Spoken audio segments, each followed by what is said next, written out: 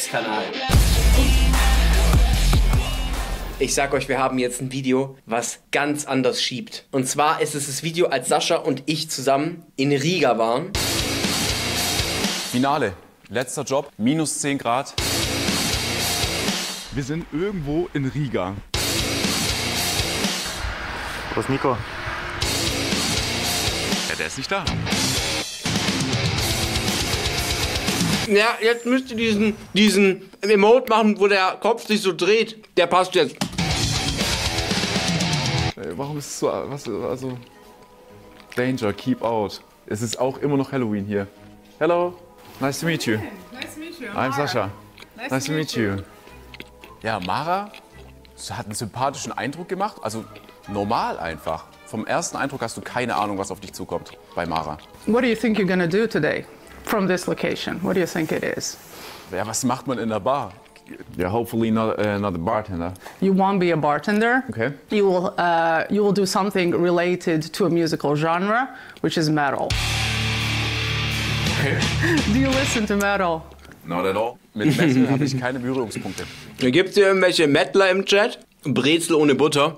In welchem Universum ist das eine fucking Brezel, Bro? Ein paar Mettler sind da. Nie in meinem Leben gehabt. Ich höre gerne mal so 80er, auch so von meinem Dad Musik. Aber Metal ist jetzt bei mir nicht im Alltag integriert. You will write lyrics for a metal song. I have prepared you a metal song. And you'll write some nice lyrics. I mean, not nice. It has to be ugly. Not in German, in English. In English, exactly. Yeah. So we'll have a very international audience. Damit Grant es halt auch wahrscheinlich versteht, oder? Warum auch auf Deutsch? Ich mache ja auch meine Videos hauptsächlich auf Englisch. Das macht Sinn. Habt ihr euch mal wieder gut überlegt, ihr zwei. Do you write lyrics? Yes, I do. Oh, perfect. Yes. So maybe you help us? Wenn ich die nicht performen muss, ist ja eigentlich alles egal. Schreiben ist ja eigentlich kein Problem dann. Do you want to hear the song first? Yes, please. Awesome. So that's your song.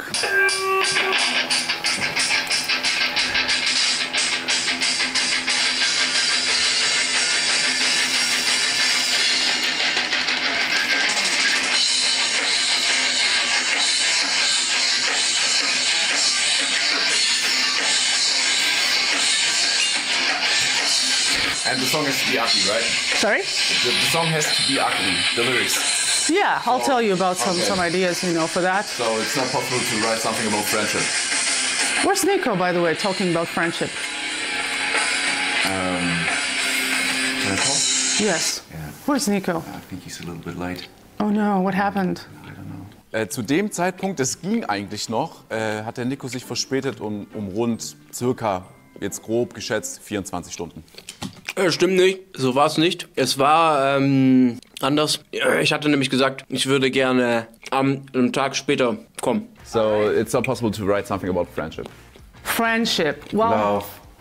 in metal, you usually write something you're very, very emotional about. And usually these are like ugly emotions, like a protest, anger, frustrations that you have inside. Ja, sie meinte ja, die Lyrics sollen dunkel sein, ein bisschen, man soll Wut haben, man soll sich über irgendwie was ein bisschen beschweren. Und da habe ich im ersten Moment an die Schule gedacht, weil ich halt auch weiß, wenn mein Freund Nico da ist, der wird vielleicht auch gerne mal was über die Schule loswerden. Let's go to the writing. So you have to hear the intro. So this is intro. So nothing there. Nothing. Empty space, yeah. 2, 3, 4. 1, 2, 3, 4. 1, 2, 3, 4. 1, 2, 3, 4. Right? Yes, you can. But then imagine, keep in mind that someone would have to sing the song. So we keep it very simple. What comes to your mind as a first line? Maybe something like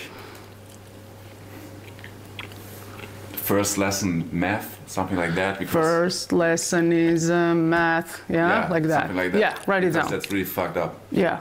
First lesson is math, because we needed something on the beat. Yeah. Als sie da zu zweit waren, schien mir ja noch alles relativ normal zu sein. First lesson is math. Perfect. And upbeat. First lesson is a math. Heißt es nicht, first lesson is math? Man sagt ja nicht, die erste Stunde ist ein Mathe, oder? Oder bin ich blöd? Fuck my life, get out of my face, disappear without the trace. Das du da bist.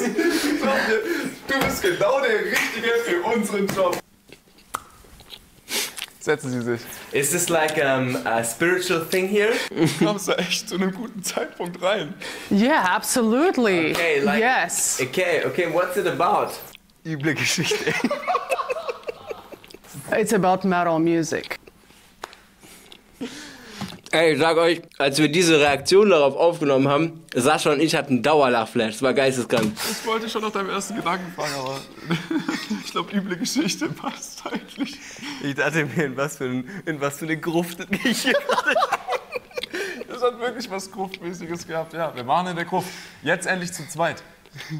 Metal music. Do you like it? Yeah, metal music, new metal, absolutely fan of. Great. Do you know Linkin Park? Sure, of course. Very good. So Linkin Park is very good, yeah? Yeah, it's very light metal. It gets heavier. It goes When I down to came hell. in, I see the naked breasts. What's it about?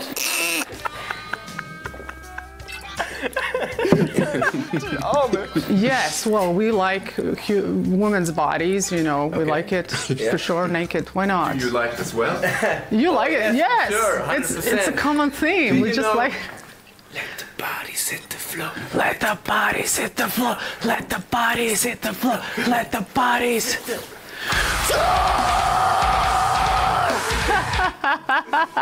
Okay, guys. You missed the fun. Yeah. You really missed the fun. So Sascha, explain what we've been doing. So, we have a beat, Yeah. a heavy metal beat, Yeah. and we are going to write that Ey, ihr müsst euch wirklich mal vorstellen, okay? Ich komme dahin und wir wussten ja nicht, was wir machen müssen. Ich flieg nach Riga das erste Mal in meinem Leben und frag mich, Digga, was zum Fick mache ich hier? song on the beat. Okay. So, But where is the pain? the pain? Yeah. It's Is this the job? Yeah, this is It's the job, and where's the problem? There is no problem. Du hast schon ab Sekunde 1 ganz gut geblickt, auf was du dich hier einlassen musst. Finde ich gut. right. So you are a metal lyricist for the day. So you missed a bit of a fun because Sascha already did a really cool verse and chorus. So we count to 4. Very easy. What's intro? 3, 4, 1, 2, 3, 4, 1, 2, 3, 4. First lesson is the math. My teacher looks like a mess. He's giving out a fucking test. Going to kill him, that will be the best. Was willst du dazu sagen, Alter? Ich habe gehofft, dass du jetzt den Part übernimmst. The system, go to hell. I'm gonna ring your funeral bell. Ich glaube, Digga, ich jetzt mal ganz unironisch. kann das nicht verstehen, wie das, also wirklich, es geht nicht in meinen Kopf rein, wie das für die Leute geil sein kann. Da haben wir unser Schicksal eigentlich schon Bro hat 2 Jacken an, Digga, wir waren in Riga, es hat die minus 10 Grad, was willst du von mir? so akzeptiert. Nein. Definitiv noch nicht. Ich wusste da noch nicht, was auf uns zukommt. Back at home with my shit. Back at home. With my shit. Yeah, that's it, right? Back at home with My shit. my shit. Wie findet ihr die Locke, die ich vorne hängen lassen hab? Ganz gefährlich, oder? Back at home with my shit. Montana Black, take a sit. Or was it Montana No, or I'm not kidding. Montana? Yeah, it's Monte. short. No, his name is Montana Black, but the short term would be Monte. Monte. Yeah. And the guy exists, for real. I'll show you a picture of him. Really? Yeah. Sure, Back I want at to see. home. Oh, What do you that's think about pretty. him? That's pretty. Like handsome, I thought. Not pretty. You don't say pretty for guy, right? Yeah, it's, Handsome. I think Yeah. he's pretty. He's Yeah, I love pretty. him. You say to girl pretty and to guy handsome, but he's both. Guys, the rhyme for for shit. I'm gonna quit all this shit. Life is Yeah. hard, life is hard. Bitch, I'm a quit.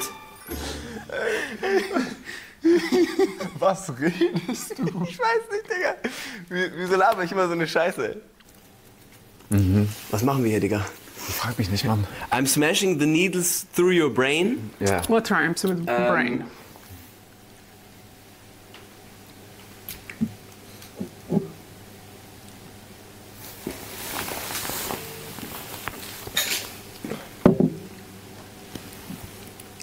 train. I'm smashing needles through your brain. And I missed the train. No! No. No, also you want Exactly. something really brutal? You have to follow the deeper, like you Okay, know. I'm smashing needles through your brain. Vor den Zug, Mann. Naja, ich habe jetzt halt so den Part, dass ich fertig war mit Schreiben. Und ich dachte halt, ich bin irgendwie durch, was ja auch ein dummer Gedanke war. Und dann war ich halt voll dabei. Digga, setzt ihr euch mal dahin und schreibt mal so einen Text, Alter. Was willst du da erzählen, Digga? Irgendwelche komischen, geisteskranken Gedanken, Digga. Dass ich halt Nico, natürlich.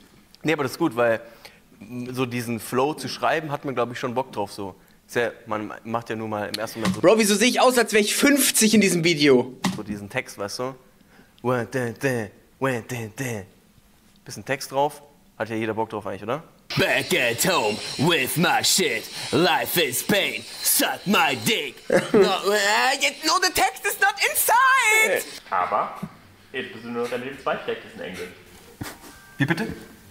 Da steht, Marc immer hinter der Kamera. Irgendeinen lustigen Spruch gedrückt. Ich habe kein Wort verstanden, Digga, dieser Fescherler. Dios solonances y curja internata tragrabrente. 1.12.2023, 18 Uhr, Republika Liga. Mein Traum von wir schreiben es und wir sind durch ist dann auch so langsam davon gegangen. It says, divas slavenas vācu interneta zvaigznes, two very famous internet stars, kuras savā dzīvē neko kārtīgi nav iemācījušies, who in their lifetime have not learned anything kind of like anything good. Šodien prezentēs savas jaunās death metal grupas pirmo un iespējams vienīgo dziesmu. Today we'll present its band's first and only song. Yes, and it will happen tonight at 6. Wirklich heftig keinen Bock. Also ich habe da auch extremes Lampenfieber, sage ich dir ehrlich. Wenn ich jetzt zum Beispiel eine Präsentation für euch zwei halten müsste, wo ich was vorbereiten müsste, hätte ich auch Lampenfieber. Aber wenn ich nichts vorbereiten muss, dann ist egal. If you start something which is spontaneous, then it's spontaneous, so we don't have to prepare. Digga, nein, natürlich müssen wir preparen. Jetzt komm. Also, damit es nochmal gescheit versteht, wirklich, das war wirklich weird, weil du kommst da an, es ist übel kalt, man ist durchfroren, man ist müde, man ist in Riga, man kommt in diesen spirituellen Heavy-Metal-Rock-Keller, soll einen Text schreiben und dann wird einem plötzlich gesagt, ja, du musst jetzt diesen Text, den du gerade geschrieben hast, mit dem Beat, der da gerade am Start ist, den musst du heute Abend vor Leuten performen. Da ist dann natürlich schon so eine gewisse, so eine Stimmung am Start. Bitte. Ladies and Gentlemen. Und da wusste ich ganz genau, da müssen ein paar Bierchen rein, sonst überlebe ich das nicht, Alter. You have to prepare for this. You have to. So we go to the training, and I will show you how Okay, perfect. to do all these kind of crazy vocals. Also was ist Mara überhaupt beruflich? Vocal, was? Ey, die kann krass singen. Das war echt heftig. Geisteskrank. Ja, Mara ist hauptberuflich so Vocal Coach. Ja, Sie macht das, glaube ich, seit 19 Jahren oder 20 Jahren, meinte sie. Die hat dann auch was gesungen. Heftig. Can you sing for me maybe one time Ave Maria? Of course. Ave Maria. But in a high voice? Ave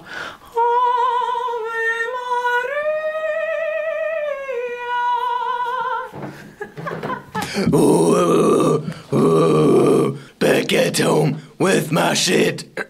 Back at home with my shit. Back at home with my shit. Egal. So, auf dem Level ist Das Mara. ist echt krass. Das ist richtig krass. Das war ein Unterschied. Vor allem, wir haben sie ja kennengelernt, nur in dem Zusammenhang. Dann zu dem Zeitpunkt waren wir ja schon 1,5 Stunden oder 2 Stunden da und auf einmal singt sie halt so.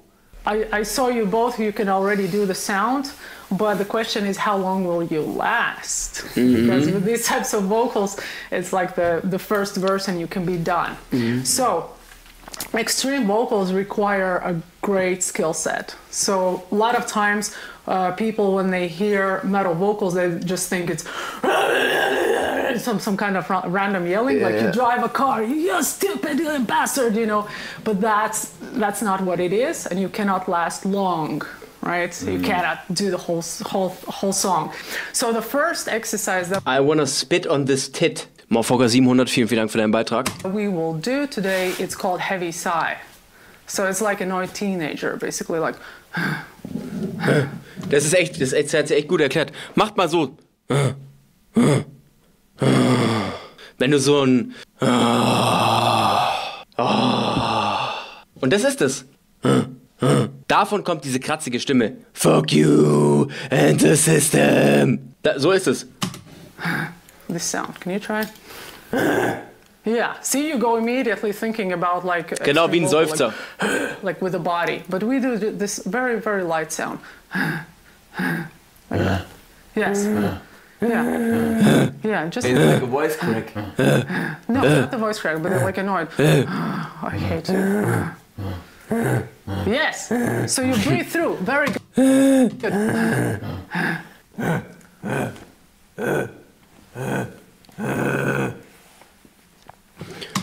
Aber du bist drin.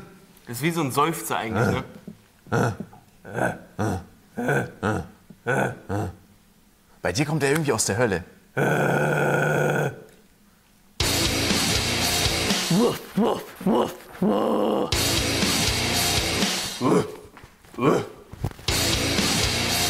No, the text is not inside! Train? Again, I cannot teach you to become like really professional Why not? vocalist in one Sorry? day. Why not? Then I would have no job. You know. Okay. Yes, I need a job. Understandable. So it takes long. So what you can do in one day is just to talk like that, talk over. So first lesson is a math. First lesson is a math. My teacher looks like a math. Bro, meine Nachbarn fragen sich gerade, ob ich ersticke. Bist du immer noch dran beim Wie laut und wie lang und wie oft hast du es gemacht? So. Ja, könnte wirklich komisch kommen, ja. As he's giving out a fucking test. Going to kill him. There will be the best. Bastard Monte takes my page. One more F and I'm going to rage. Hate the class, hate my school. Principal, such a fool. Very good. Wow. Now you. Du bist drin. Du bist drin. I'm locked in, guys. Du bist drin. Wait a sec.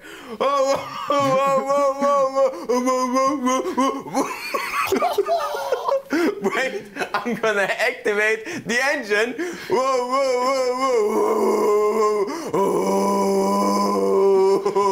Bin ich drin? Du bist drin. Okay.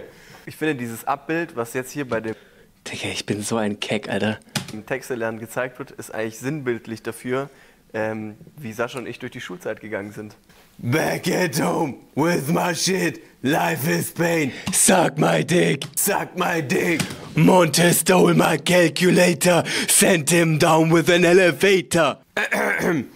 Monte stole my calculator, sent him down with an elevator. Do my business, Hustle hard. Drinking milk, smell my fart. Something. Nee. So I always read the something, but it's smashing. Das ist die schlechteste Lernsituation, die man Ich bin so schlecht bei sowas. Aber nach wie vor, Nico, sein Text ist überragend. Also dein Part ist eine glatte 10 von 10. Weißt du, was ich richtig krass fand? Sascha hat wirklich das richtig ernst genommen mit dem Text. Ja, ne? ja. Also er hat sich ja wirklich hingesetzt und hat so dann diesen Text wirklich gelernt. Und es war ihm auch wichtig, dass er ihn konnte. Ja. Und das, was mir mit der Zeit aufgefallen ist, okay, bei dieser Musikrichtung, man versteht kein Wort. Dementsprechend ist der Text sekundär. Ja. Ja. Wie denkt er? Very close to the stage, they will show horns, they will just go crazy to support you guys and just make that energy. Give them, they will give back to you, so it's going to be beautiful. I try to give you them got it, you got the it. most energy I have in Yes. right now in me. So Okay, let's go film it. let's go. Aha. Aha. Oh Gott. Damit ihr noch ganz kurz ein bisschen versteht, wie dieser Keller aufgebaut ist. Da drin war es arschkalt, wirklich keine Heizung an. Es war düster und man wusste, man muss gleich vor irgendwelchen Mettlern, muss man da den Song performen. Das war eine sehr angenehme Situation.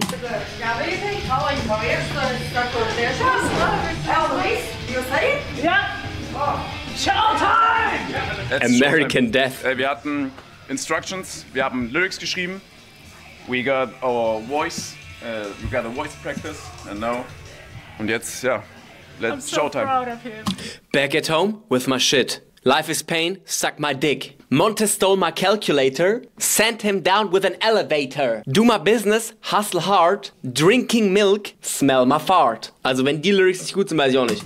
I'm so proud of you guys. Make me proud. I know you will. I know you will. Kick their asses. Break a leg. Yeah, go to church. Break a leg.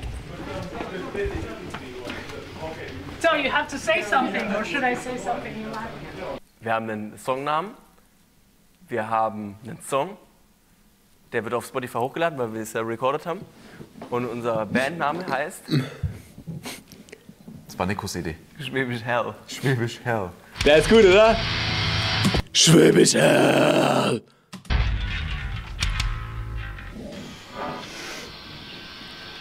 Okay, guys.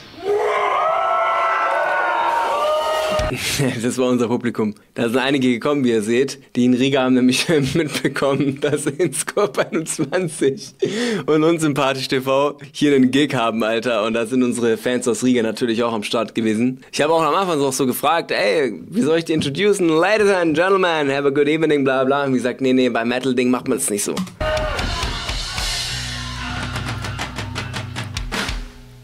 Thank you for coming tonight. Aber ich hab's doch gemacht. You're listening now to the German two guys who have the newest song prepared for you. Waiting to make the crowd go loud. Named by the song Suck My Dick.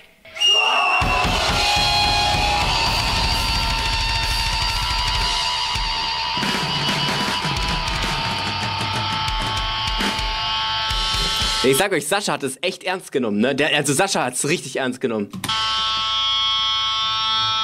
Digga, du guckst da wie so ein Psycho, Digga. Ich musste. Ehrlich. Und ich sag euch auch ehrlich, ich würde es ihm auch voll abnehmen, wenn er das wirklich in echt machen würde.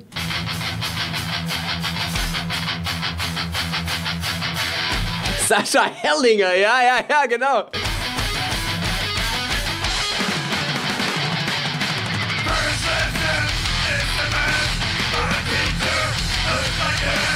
Ey, oh mein Gott, das hört man ja richtig gut. Oh mein Gott, wisst ihr so, okay.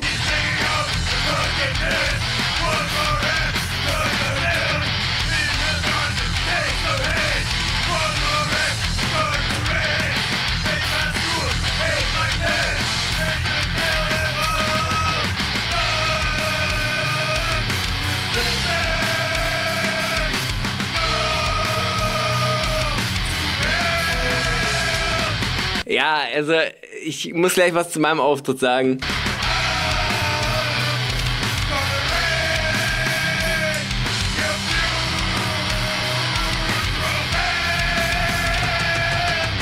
Ich habe mich nicht dagegen gewehrt, ich habe es wirklich auch probiert, aber bei mir kommt nur sowas raus. Ja, ey, guck mal, also jetzt...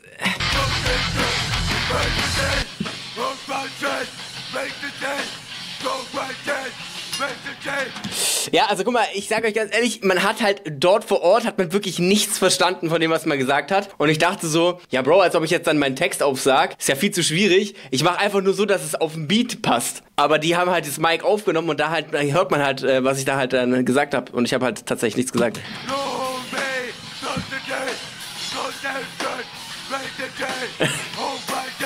Ja, das war nicht so, das ist falsch zusammengeschnitten, Digga.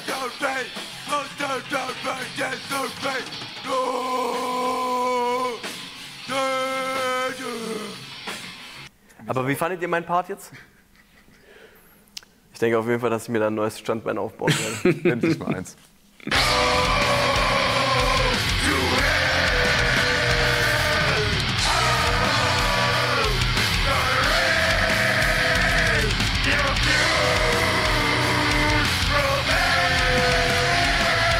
Digga, Sascha, warum kann der das so gut, Digga?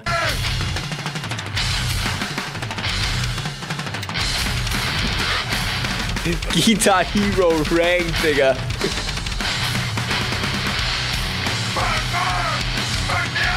Was hast du da gesagt? Hört ihr das? Ich grüße dann nochmal extra am Ende euch beide. Als Abschluss und danke für alles. Ah, stimmt. Fuck Mark. Und fuck Leander.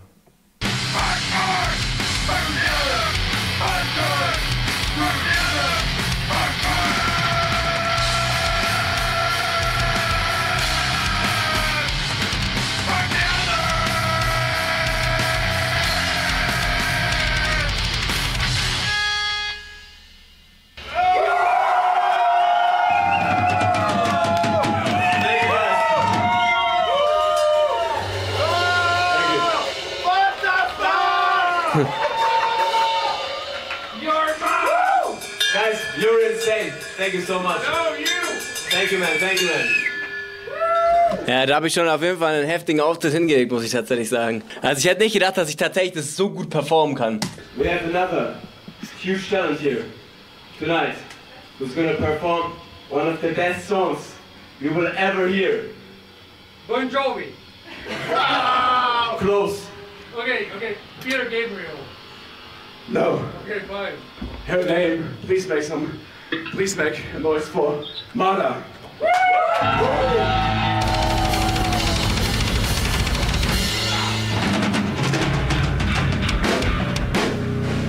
Leute, ich habe gar kein Problem damit. Ich war schon immer schlecht in der Schule. Ich war schon immer schlecht mit Sachen auswendig lernen. Ich stehe dazu, dass ich einfach zu dumm dafür bin. Well, first of all, I wanted to say how proud I am of both of these guys trying this very difficult profession, metal vocalist. And they did such an amazing job. What do you think, Riga?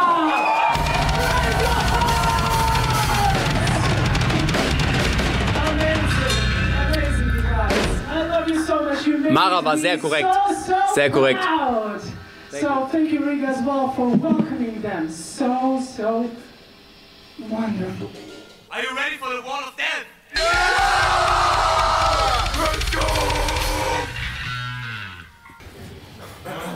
Wie hart gehe ich jetzt rein? Also so, dass wir uns nicht sprechen. Okay.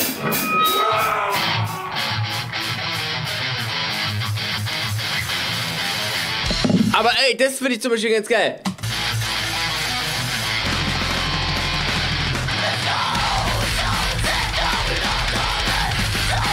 Ja, okay, das ist wieder nicht so, aber diese Gitarrenakkorde fand ich ganz geil.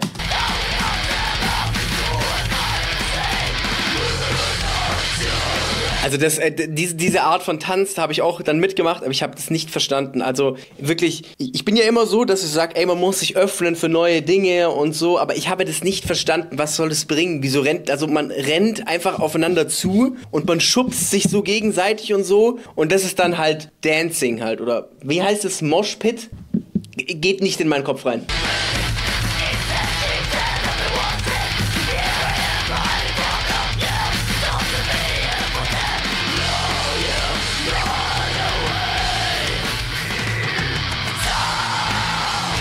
Aber wenn andere Leute das enjoyen, sollen die es ja machen. Einer hat gerade geschrieben, Aggression rauslassen. Also Bro, meine Aggression würde ich niemals da rauslassen. Meine Aggression lasse ich an der Hantelbank raus.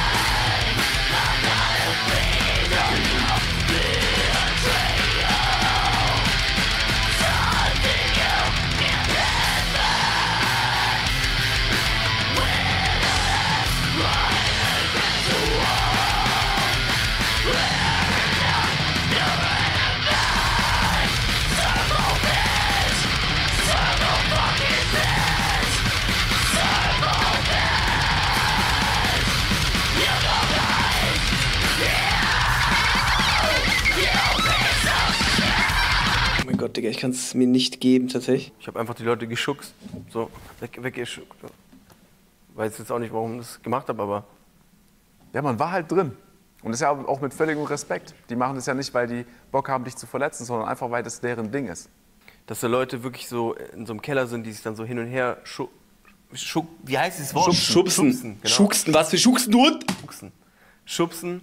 Und vorne ist jemand, der wirklich so dieses Schreien macht und so, ne? Das ist einfach nicht meine Welt. Meine Welt war's. Und man muss auch ehrlich Sascha, der will was wirklich. Die Stimme, das ist, also wenn wir nochmal überlegen, von Ave Maria zu dem jetzt alles heftig mit der Band. Wir werden auf Tour gehen. Wir werden auf Tour gehen, genau. Ihr seid herzlich eingeladen. Also wirklich, Sascha, wirklich heftig. Mara auch ein heftiges Talent, sage ich ganz ehrlich. Alles krass gemacht und so. Aber ist einfach nicht meine Welt. Und ich glaube, das ist auch völlig in Ordnung, dass es nicht meine Welt ist. Genauso wie Schranz nicht meine Welt ist, ja. Aber dann sage ich auch ganz ehrlich, da gibt es wieder so andere, die sagen so, ich gehe zum Beispiel gerne nach Mykonos und höre Hausmusik. Dann sagen andere, Dicker, was für Mykonos, was für Hausmusik? Nicht meine Welt, auch in Ordnung, versteht ihr? Und genau deswegen ist es ja so, ja, die Welt so vielfältig. Unserer Metal-Tour. Und dann werden wir gemeinsam Schwäbisch Hell.